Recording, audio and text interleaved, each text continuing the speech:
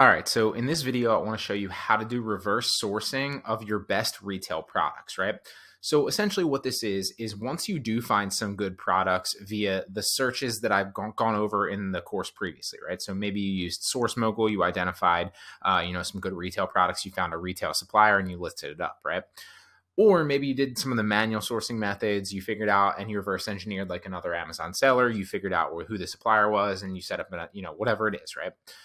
Now you have some retail products and you've got some data on them on which is selling, right? So not only do you want to protect this product and your business long term by potentially finding the wholesale supplier, but you also want to cut out the middleman. You want to cut out the retailer and go straight to the brand, straight to the distributor or the wholesaler. So obviously, like I said, you're building a more long-term sustainable business and protecting your products in your account with the actual wholesale or distributor supplier. But on top of that, you're increasing your margin because you're going straight to the source and you're cutting out the middleman who is the retailer, whoever that is, whatever site, whatever store, right? So this is an example of a product where you can do this reverse sourcing strategy. So what you want to do, this is a product I used to sell, and you can see I literally found it here on the Supplier. And this is just an example of one. You can do this with every single product. Now, every single product is not going to be, easy to find. You won't find every single product, but this is a way that you can do it and find wholesale suppliers. So instead of actually going to a wholesale supplier and finding the wholesale supplier first, right? Then, grabbing their product catalog, seeing which ones are profitable, and then setting up a dropship relationship with them for those products. Instead, you're starting at the source. Now you have the product. You know it's profitable on a retailer, so that retailer must be getting it from somewhere, right? And if you can find where that retailer or that store or that website is getting it from wholesale, and you can set up that wholesale relationship with them, well, then you can drop ship it, assuming that they're obviously drop ship friendly, and you can cut out the middleman and make more of a profit, right? So it's just reverse kind of engineering it. Now, essentially, once you know what products are good, right?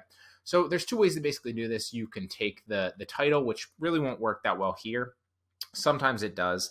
Take the title of the product and then type it into Google and say like distributor at the end of it or wholesaler or something like that. Now that works every once in a while and it's always worth a shot to try, but what works better is actually going to the brand. So you can see the brand here is GE Lighting, right? So what you want to do instead is you want to go to GE Lighting distributors, right? And then you want to type in the brand and then distributors, or type in the brand and then suppliers, and then type in the brand and then click wholesaler, right? Any one of those. So supplier, distributors, wholesaler, and then search that. And it should find some good suppliers for you, right? And that's exactly how you get Grainger, who is a GE supplier here, right? Now, I haven't actually vetted them. I'm just showing an example of a product that I used to sell because obviously I'm not bringing up products that I currently have in my catalog because it took me a while to find those. And I'm giving you, rather than giving you the products, like I always say, like instead of teaching somebody or instead of, giving someone a fish, and I want to teach them how to fish. And so the same thing here, right? Like I'm not giving you products. I'm teaching you how to find products so that you can go out and find products that are long-term sustainable, that will bring in revenue for your business that I might not have, that nobody else is going to have because only you can do and replicate, with the tools that I'm teaching, right?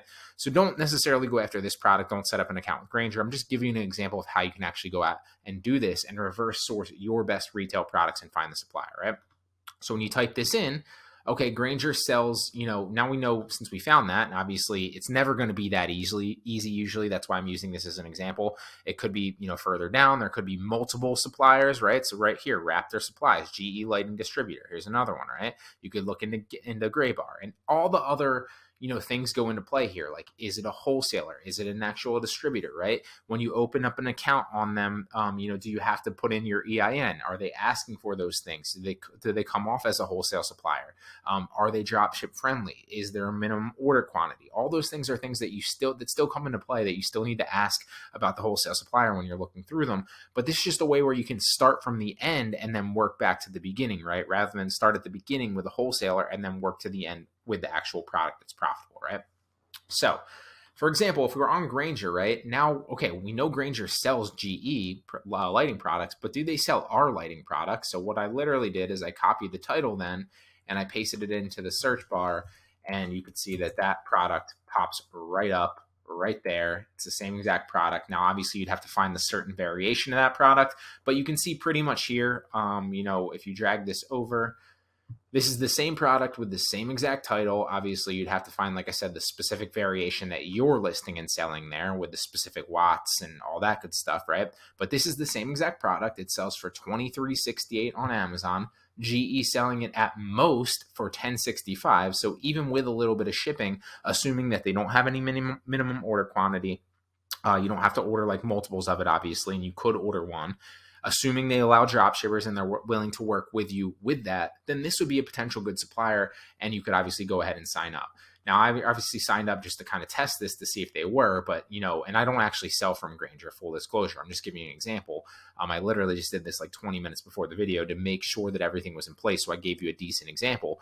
But this is kind of how you can reverse engineer them, right? Like instead of, like I said before, starting with the wholesaler and then figuring out what products they have, figuring out if those products are good on Amazon and they're profitable and all that good stuff. Instead, what you can do, since you already have, most of you will start with retailers, right? Since you already have good retail products, instead find out who those retailers are getting their products from, cut out the retailer, find the actual wholesaler, find the supplier, find the brand, and then drop ship directly from them if you're able, so that you obviously protect yourself long term by turning your retailers into wholesale suppliers. And you're obviously protecting your account by doing that, because then you're doing it directly from the wholesaler, and you're increasing your profit margins by doing so. All right. So that's kind of how you can reverse source your best retail products. Hope it helps.